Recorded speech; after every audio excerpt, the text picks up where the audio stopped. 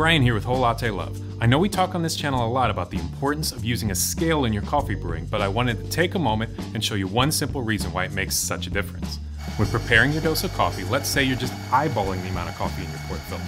The problem with this is that every coffee is different, and even individual bags of the same coffee can be different when it comes to bean density.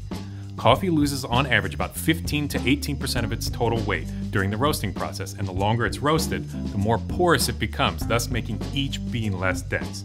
In a quick test, 18 grams of light roast coffee contained 123 beans, while a dark roast was 166. So in order to be using the same dose of coffee, you're actually using more coffee the darker the roast. And that's pretty hard to identify without weighing it out. So get yourself a good scale and use it.